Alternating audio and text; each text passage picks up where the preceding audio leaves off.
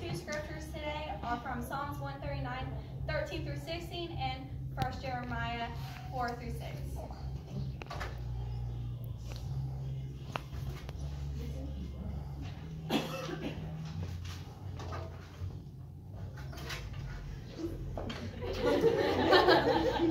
Oh my goodness. Okay. Get it, girl. Yeah. Thank you. Okay, sorry.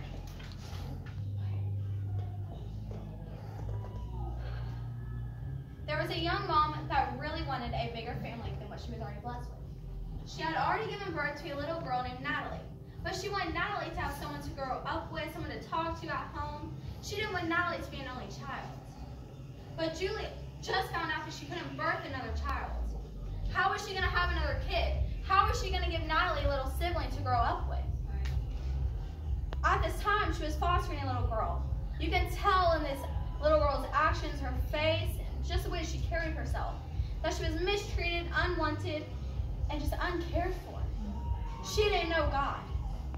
Julie didn't know that that little baby was going to be hers. Julie didn't know the future that that little baby was going to give her family. I am that little girl. I was a mistreated, unwanted, and uncared for little girl. But I'm here today sharing the word. God has a plan for you. Yes. Amen. Amen. Preach it, God. Now let's go. Come on, preach it. Thanks to my mom's plan. Yes. Thanks to my mom caring for God. Yes. I'm here today. Amen. In Psalms 139, 13 through 16, it says, "For you created my inmost being. Yes. You knit me together in my mother's womb. Right. I praise you because I am fearfully and wonderfully made.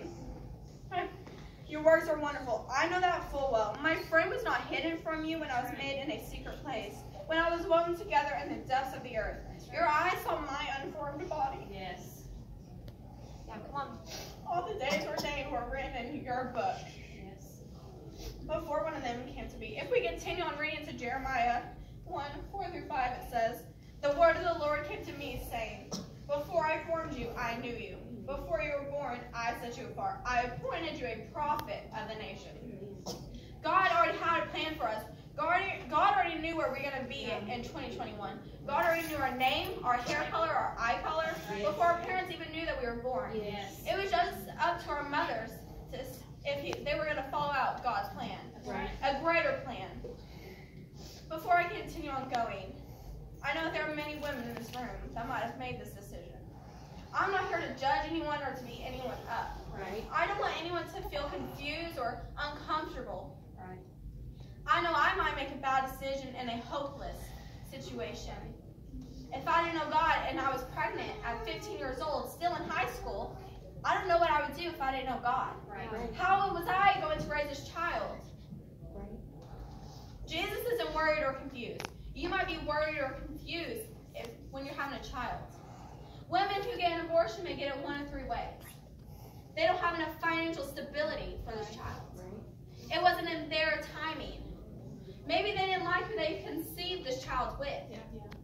Put God in the center of your financial problems, they'll cease. Yes. Right.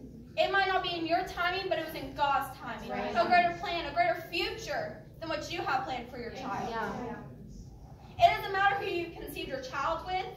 Maybe it says it by law, but up in heaven, God is the only Father. Yeah. God is the ultimate Father for each and every one of us. Amen. God gives us hope. God is there all the time as long as we ask for Him to be. That's right. If you find yourself in an unplanned pregnancy, know that it's not unplanned. That's right. That's right. If you haven't had an abortion or thought about having one, imagine this. Your worst sin was every political platform. Right. Whether your worst sin was lying, cheating, gossiping, stealing. Just imagine that. See it on social media. I know if my worst sin was gossiping, and I saw that on social media or in marches every year, I would beat myself up for it. Right. I'd be so mad at myself for making this decision. Right.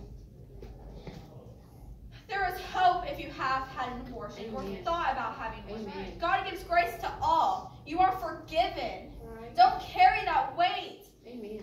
Don't carry it. God is going to take it off of you Amen. if you put that in the center of your family, the center of your house, the center of your heart. Yes. Your church is there. Your friends, your family is there. God is there. Right. Most importantly, if you just open up his Bible, it says many times in the Word that he gives hope. Right. Stories are shared. God gives us hope. Right. Are you going to keep your faith in God even though it's not in your plan? Right. Are you going to carry out his plan if it wasn't in your plan? God has a greater plan for all of us. Jesus says many times, he is there. He is our Father.